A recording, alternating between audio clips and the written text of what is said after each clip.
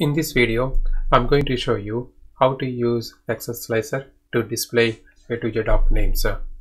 So you can choose a letter to filter. So in this case, I have some customers. Then I would like to choose their based on their first name or their display name, and the data should filter. Let's get started. So I have the data here. I have the data first name, last name, customer display name, purchase year. So first of all, I need to get their first character of their name. So here, customer display name letter. So this is a new column that I'm going to use it. Then I'm going to use a function called the left function, which is to get the leftmost characters of a given string. Then how many characters I want. So I want one character from this. Then use this. Then you can drag that, so the data is the formula is copied to the rest of the cells. Now use the Control C, then right click, then paste as values, so that now this cell is no longer a formula. If you look at here in the formula bar, is going to show you the data rather than the formula. Now select this data by holding the shift key and then control key to choose this, control T for create a table, then click OK. So now you got some data here, so you can give some table name if you want to give. So for example, I'm giving some table name, customer data.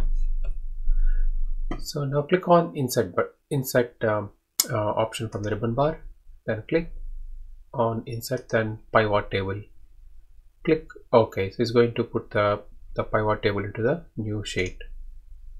So here you got first name, last name, customer display name, purchase year, customer display name, letter.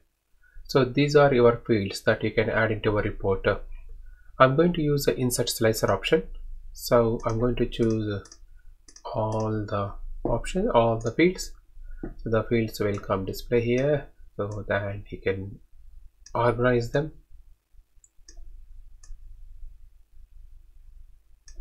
Then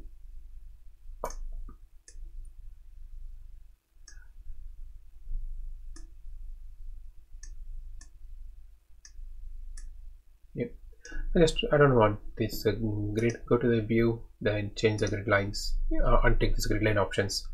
So in this case, if you choose only the customer names that starts with D, for example, so this automatically the data will come onto the top here, then the rest of the data is grayed out. So if you want to see the customer names with N, then you can see N, you can see with P, like that. Now I want to change this column width for this, especially this slicer. So select the slicer, go to the options, the number of columns how many that you need, then you change that. That's it really. Then if you click on A, then it displays like this.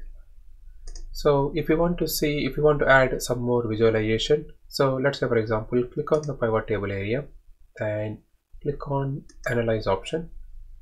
Then you can see this is a pivot chart. So I'm going to use a pivot chart, column type pivot chart, then OK. So for example, I would like to know which customer, how many customers did they purchase the items in 2016. So I'm going to filter purchase year in the filter options. Then I want to know how many customers, so I can use a customer display name as a count. So if you look at this, and it's going to show you some data, but I'm going to add some more data labels. So right click on the graph, go to here, then add data labels. So if you unfilter everything, then if you go to here, then let me get rid of this. So there is no filters here, so you can see the filter is no filters. If you want to know total customers that they purchased on 2016, then you can see there are 12 customers, and 2017 it's a 5. Then 2018 15.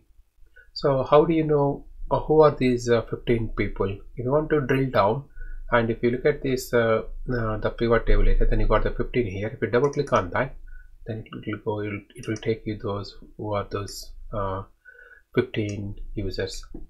So this is a temporary sheet created, and if you don't want it, just to delete them, then okay. I would like to thank you for watching this video.